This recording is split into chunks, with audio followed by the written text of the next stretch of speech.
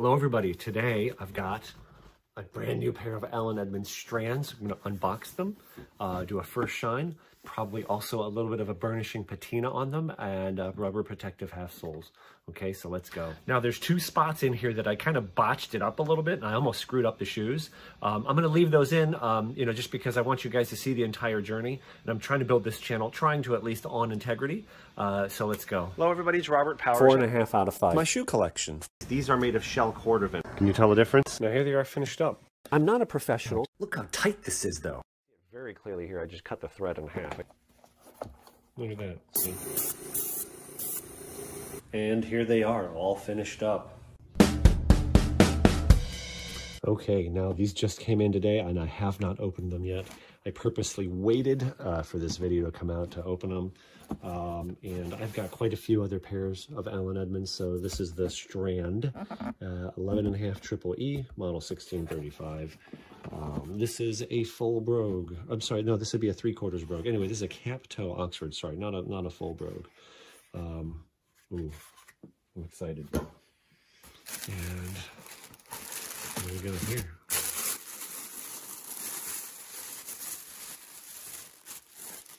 They smell wonderful. I wish you could smell that. The smell of leather. Oh, wow. Look at this. All right, I'm going to look at them in detail. Let's get them out of here, though. There's one. And it looks like now they're... I've heard about the shoe bag situation, so I guess this one bag fits 2 shoes. Oh, they smell awesome. It's a... Got a little bit of like a, I can't quite place the smell, but almost like a little bit like of, not paint thinner, but like a solvent smell mixed with leather. It smells great. Let me put this in these shoes. Okay. So what do I see? So this is obviously the left shoe.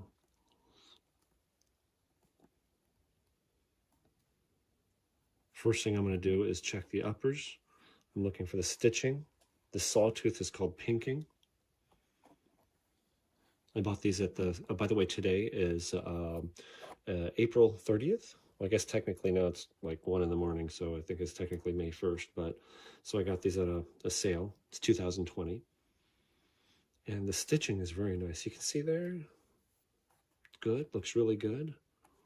The broguing is all punched clean. The holes are not stretched. The stitching is very even from the edge of the shoe. Nice and uniform spacing. It's got a little bit of burnishing there. You see that darkening around there? It's nice. I'm looking at the cap toe. Medallion looks well centered to me. This is the medallion. The stitching looks like it's a nice distance from the edge of the pinking there. It gets a little close there, but I'm totally fine. I'm going to also check the stitching. I had this problem. I'll link a video below with a pair of McNeil's I bought. The stitching, I'm looking at the stitching and the spacing from the edge of the sole. And the problem I had on one of my shoes is actually the stitching ran off at the edge of the shoe.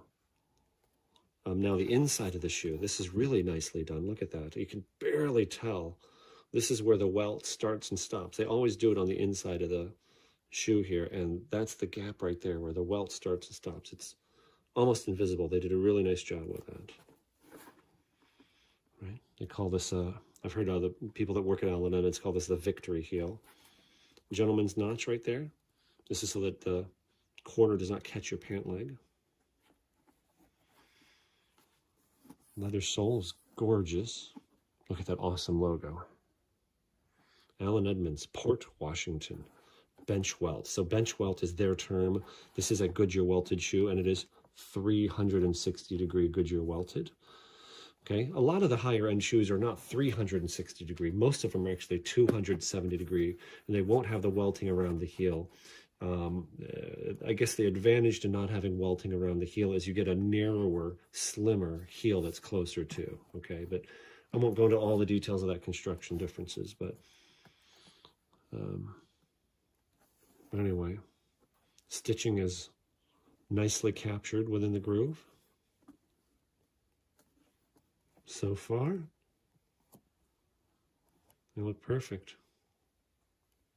And I love that. Look at that. Look at the stacked leather construction. I think this is actually not pure leather.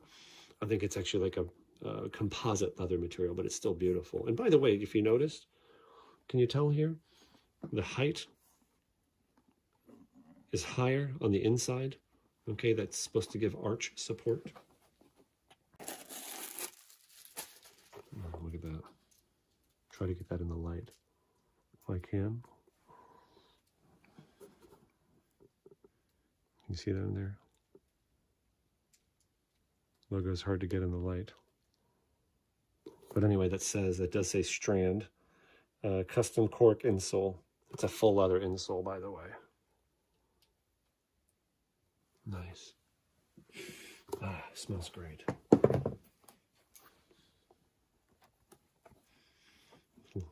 Let's look at some fuzz there. Stitching, broguing. Nice. Making sure my McAllisters, couple of these holes weren't punched all the way through, which didn't even really bother me, but I think there's some fuzz stuck to there. Leather quality looks beautiful. A little bit of burnishing there, looks nice. Ooh.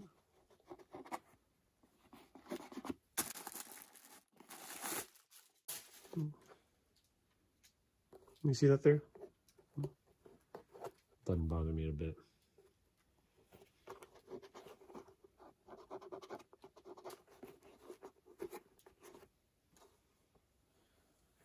I'm looking at the stitching across here. Medallion, well centered. Are they even? The toe caps even? What I have figured out is when you get something new, it's information overload, and you often don't see mistakes till, later, then something might bother you. So you really want to check stuff closely when you get it. They look great.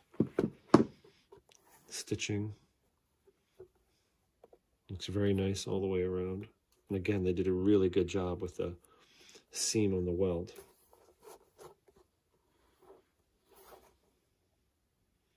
These look amazing to me. You can see a little bit of wrinkling there, right? The way the leather was stretched. It's on the back of the heel. I'm fine with that. I have no problem with that. That could be better. A little bit of coloring there. You see that? I'm fine with it. So this is $315 is what these were, okay? And it's a 360 degree Goodyear welted shoe made of full grain calfskin others with a full leather insole. And no, like for example, that's a good example of what you often will get with Alan Edmonds. Wisconsin shoe guy said this, and he said Alan Edmonds is more concerned with, this is his opinion and I agree, they're more concerned with the construction and durability of the shoe versus pure cosmetics. If you want that to be perfect, to be quite frank with you, you have to step up to something like, I don't know, Carmina or Alden, and you're going to pay a couple $100 more, really. This is, like I said, $315. That's not a bad deal, okay? So I'm extremely pleased. Beautiful. Love the shoe. Another thing, one of the reasons I was really looking at getting a pair, instead of getting these, getting a pair of Cobbler Union shoes, right? But number one, I can't try them on. I didn't try these on, but this 65 last. So what that means is last is the form on which the shoe is built. And Alan Edmonds' website tells you which shoes are built on which last. Well, Park Avenue, Shreveport, Fifth Avenue, and I own them all, are all on a 65 last. I know that the 11.5 Triple E on the 65 last fits me perfectly. Okay, and I've never tried these shoes on, but I can almost guarantee you that they're going to fit perfectly because I know the 65 last and an 11.5 Triple E fits me. The reason I didn't buy Cobbler Union shoes is they don't make wide widths, and they say their wider shoes would be the equivalent of an E. I emailed them, but they said if I'm a Triple E, I mean, they just don't make a shoe that fits me. Oh, here's something I'm noticing. A little bit here. You see a little bit of streak there? All right, but remember, especially the tan colors, this is full grain. You see the pores? You see that is the outer layer of the skin of the animal. Light colored tan shoes, these walnut colored shoes, is the hardest to get good leather, because if that's a dark, you can cover things up. But in other words, it's most beautiful leather color in my opinion, but it also shows off the most flaws. It's like and the car wool, the black car, shows off the most bodywork flaws. Awesome.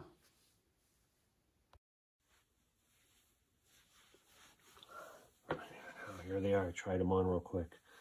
And I'm really pleased. By the way, here are my Park Avenues. And again, the Park Avenue is also built on the 65 last. And I bought these a few months back.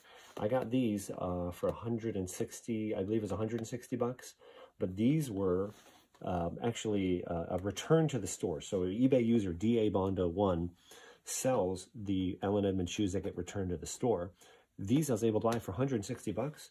This shoe almost never shows up on eBay. I mean, I've seen the ones that are even used, very lightly used, never seem to go like below 200 bucks.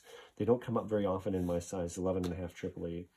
I know you can get factory seconds, which are shoes that have a mistake, for cheaper, but this light color with so much work, so much stitching on the uppers, I felt like if ever there's a shoe where, you know, you don't want a lot of mistakes in it, this was it. So I'm really happy, and I was glad to pay the $315 for these.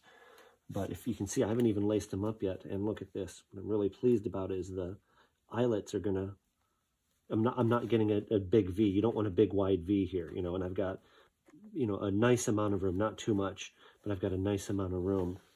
The widest part of my foot is right about here, and that fits well. My pinky toe is always the one that gets cut off. If I go to a 12, I just have too much room. See, even here I have a little bit of room, and they're not laced up yet. But if I go to a 12, a size 12 shoe, then I just get too much room in the front of the shoe here. But my duck feet are the challenging part to fit, you know. So look at that. Awesome. Okay, everybody, I am out in my garage. I got my mask, you know, with cartridges for painting cars. I got my setup with the, if you've seen some of my other videos, a little handy dandy Binks airbrush that I got from my father a gazillion years ago. It's hooked up to a little electric air compressor here, right? And it's just plugged into the wall. I've got the shoes masked off. Oops. I've got the shoes masked off, you know, so I've got the welt all masked off. I'm not going to do much. I really debated on even doing this, to be honest with you, because the burnishing here along the eyelets is really nice. There is color in it, but I just want a little bit more. Now, here's the one thing I have figured out from doing this kind of stuff. A little bit too little darkening is better than a little bit too much. You go a little bit too far and it kind of looks odd. So I'm going to just do a little bit. All right, so let's see how this goes. Luke, I am your father.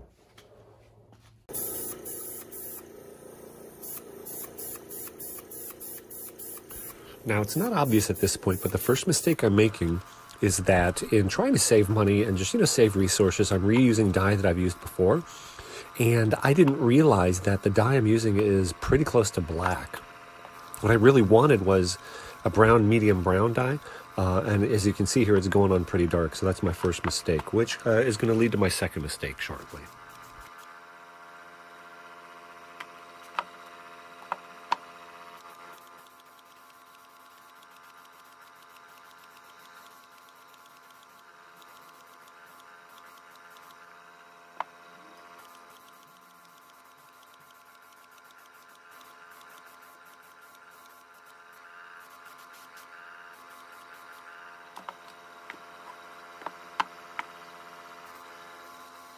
Okay, so pretty much every time I've done burnishing on shoes, they always look a little bit too dark. It usually lightens up a bit once you wipe them off, okay? By the way, I didn't say I wiped them off before I went and, you know, sprayed them with acrylic clean wax and grease remover. I think alcohol will be fine. Acetone will be much harsher than this. I did not want to remove any color, just grease and wax. So I think if you just use alcohol, even if it's diluted 70-30 alcohol or 50-50, I think it'd be fine. Okay, so this is a 50-50 alcohol mix. I'm just gonna spray a little bit.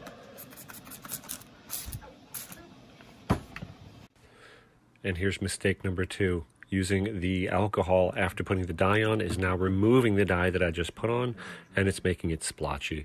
So what I wind up having to do is basically take it all back off with acetone.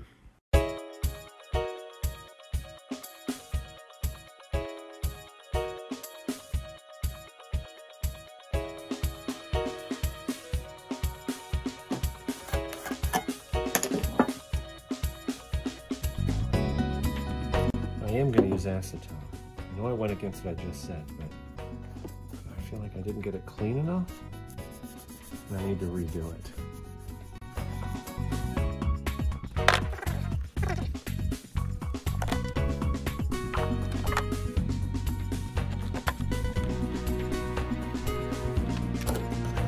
I'm not going to film it all, but I'm just going to take them back out and respray them. Okay, so here, after I resprayed them, I think that's what I'm looking for, and that should lighten up just a little bit. So I'm going to do what I've done in the past, which is just go straight to the moisturizing step, and that step will kind of, you know, take some of the things off of the surface. So for that, I'm going to start out with Tanner's Blend. I've used Tanner's Blend. It's made by Ashland Leather Company, and the guys that own Ashland Leather Company, one of the, I think he's a co-owner. I don't know if he's full owner or co-owner, but Phil Callis is a friend of mine, and this is the same thing that they use at Horween Leather Company. Horween Leather Company is a premier tannery in the United States that produces leather. May not produce this leather, but point is, this is what they actually use at a factory, and I trust that. I use this, and I also use a Saphir, which I'll show you. This is primarily lanolin. Lanolin comes from sheep.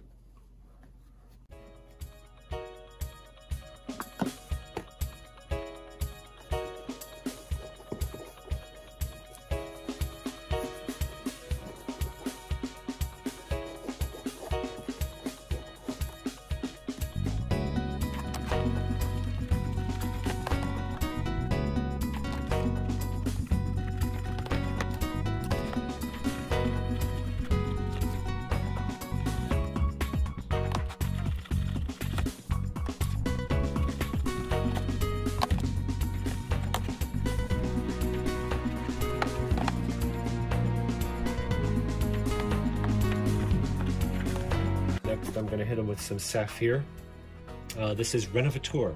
This is a mink oil based conditioner, and what these are both doing is putting conditioners back into the leather, because who knows how long these shoes were sitting on a shelf, you know what I mean? So sometimes I use my finger, but for this, since it's got dye on it, I'm going to use a cloth.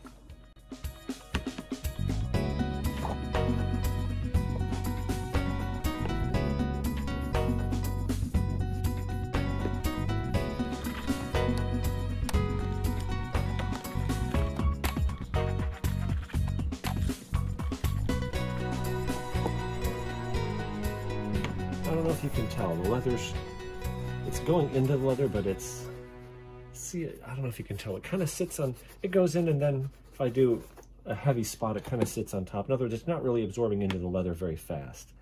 So what that seems to indicate to me is that this leather is pretty well hydrated. And sometimes you'll see when you condition shoes like this, it just seems to soak in and, just absorb into the leather really fast. That's more of an indication to me that the leather is dry and needs continued nourishment to moisturize it. You should always have a mug like this with your name on it. Then one of your kids or somebody picks up your mug, sips out of it. There's no think it has your name on it. Yeah, it does.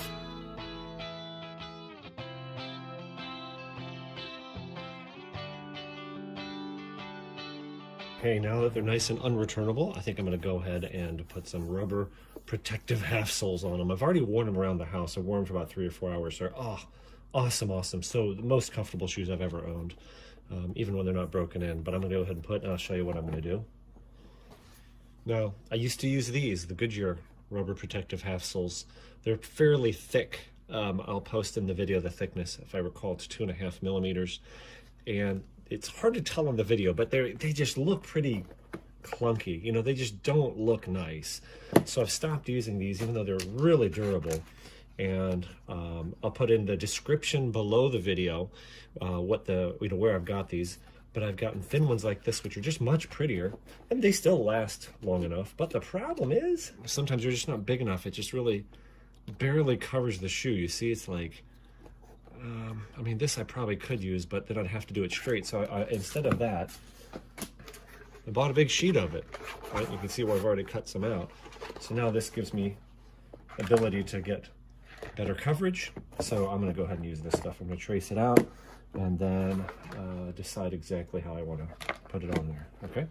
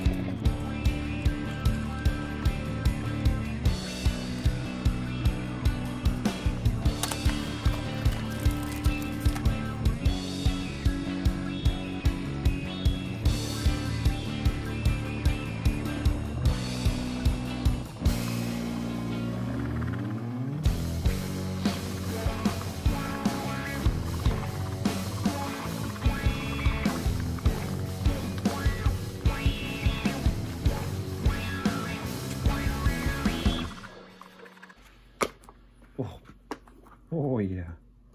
Oh yeah. Okay, and this is what a lot of the pros use. I got it for I think 38 bucks a can off of eBay. Master all-purpose cement quick drying Petronio. Oh, I'm going to take these to the garage and I'm going to sand these first. So sanded it down. All right.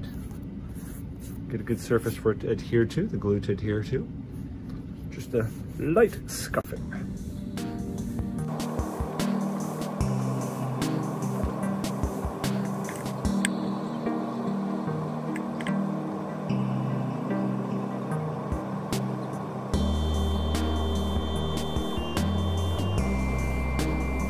That's good for a first coat.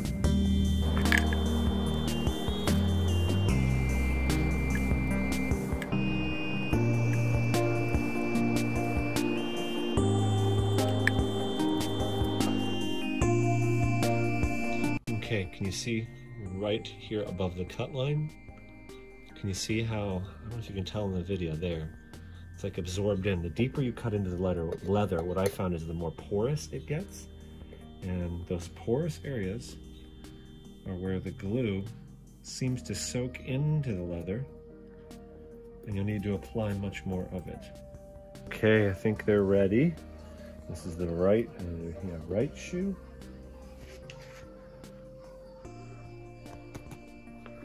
Alright, kind of only get one shot to line this up. Yeah, that's the wrong one. Alright, here goes nothing.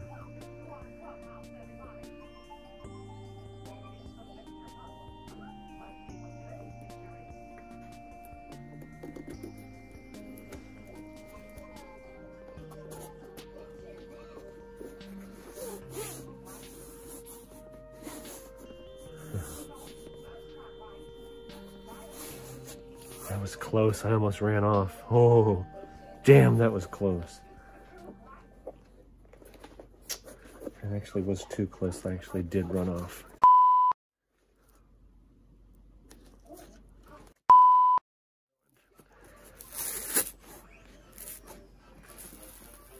Start all over.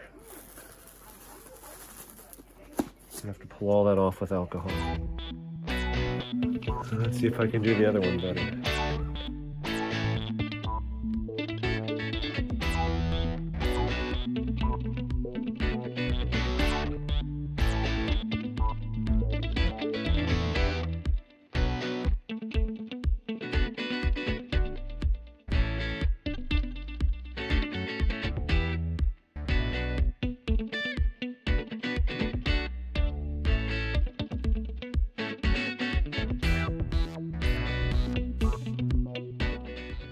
To clean, use acetone, clean that off, re-sand that actually. Yeah, that was ugly. Oh well. It's the first time I've done that.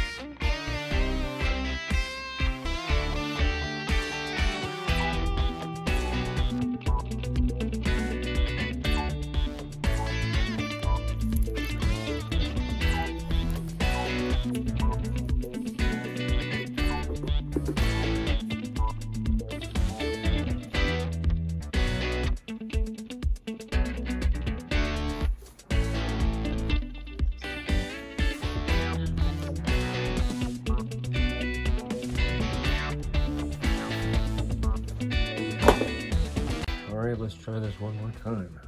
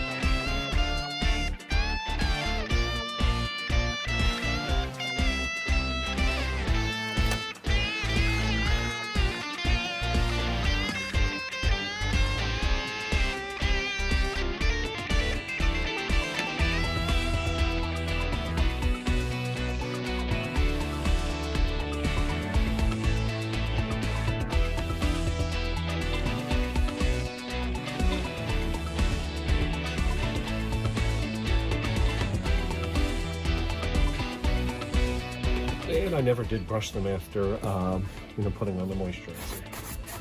Certainly wouldn't hurt.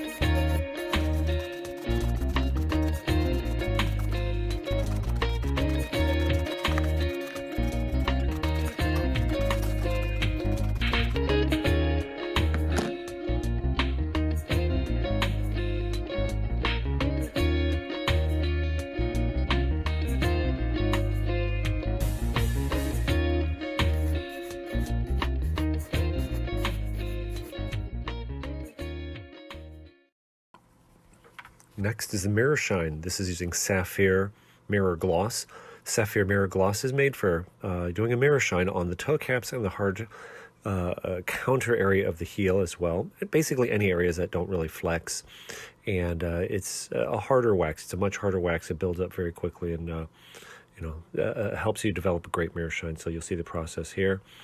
And basically it involves in the beginning putting on a few thicker coats and letting it set up a little bit.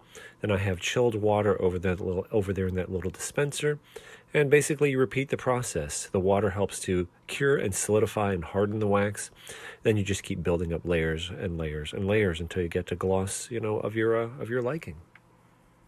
So let me try and give you some tips here when doing a mirror shine. The initial coats can be very, very thick and can be applied, kind of like one right after the other.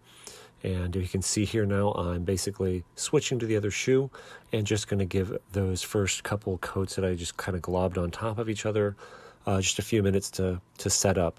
So here's the first coat on the right shoe, and I want to be sure to get it down into the, closer down to the welt there, covering the entire toe cap. And I'm really just going back to where the line of broguing is. I didn't really bother to mirror shine on top of the broguing. It doesn't really show up anyway. And so again, first few coats pretty thick, and even just that couple minutes in between the first and second shoe, that will be enough time just to be able to get it to set enough. When it doesn't set enough and you go to polish the layer that you've added on, it will feel greasy. It'll feel like you're pushing Vaseline around, even when you put water on top of it. Cold water seems to help, and actually Preston Soto is an amazing, amazing channel, and he shows a much more detailed method here and a much more in-depth method, I guess you could say. He's got a whole special video on it. I'll link it below. And he actually uses alcohol. I haven't tried mixing alcohol with water, but you'll kind of see the results here coming shortly. So now switching to the other shoe, and you're going to see a little more wax added on. And, like I said, I'm just at this point trying to build up the layers as much as I can. I'm not concerned yet with really trying to polish them out yet, okay? So you're going to see when you don't have it right, you're going to see pores. You're going to see what looks like a layer of wax over the shoe with pinholes all over it. And that's when it's not quite covered the entire shoe. Now here's the chilled water. Let's take a drop and polish. Take another drop, and the drop is on my fourth finger. The drop is on my ring finger, and you can keep a little bit of a droplet on there, and it's kind of mesmerizing. I don't know. I love doing this. The whole world just disappears when I do this. Shoulder should actually get tired. Well, I shouldn't say should. My shoulder gets tired from doing this after, I think I spent about an hour.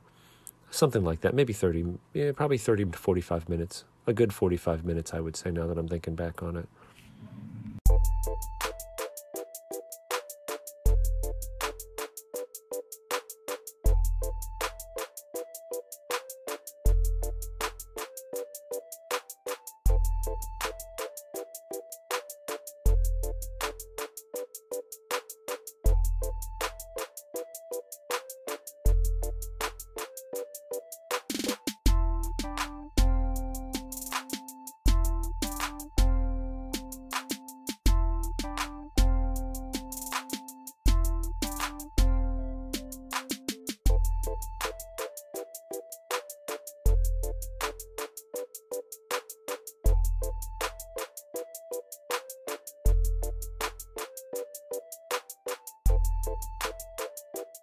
I love about these shoes that I've never had, even on the 65 last, to see how the V is like about perfect. I mean, I could cinch it a little more, if I wanted to, but this is, I think, a comfortable spot. Most of the time this V is much wider, and I just love that. It's awesome. It's about perfect. And here they are, all finished up. Mirror shine toe caps.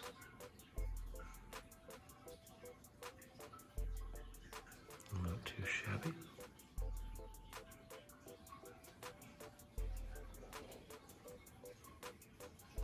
I think the burnishing is perfect. That's what I wanted. Subtle, It's not a huge difference from the way they came, honestly.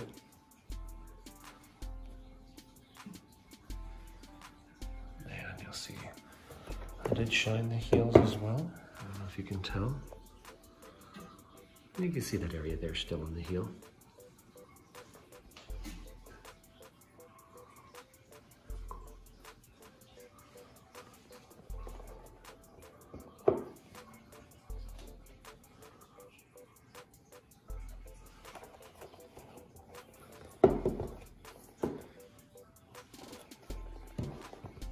I think the soles turned out very nice. These things still smell great.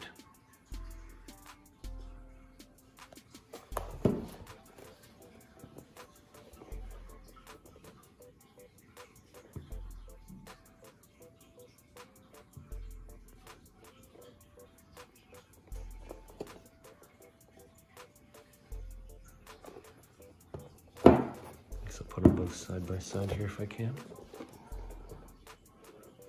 Kinda. I guess maybe not. They're not gonna stand up, but you get the idea.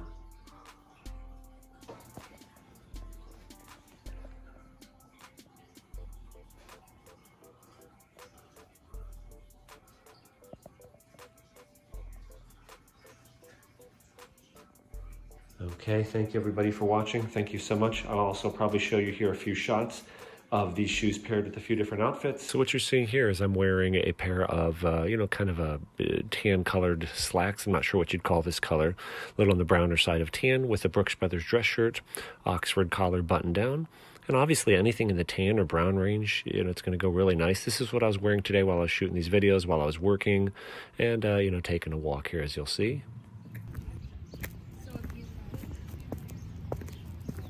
I just love the sound that leather-soled dress shoes make when you walk, don't you?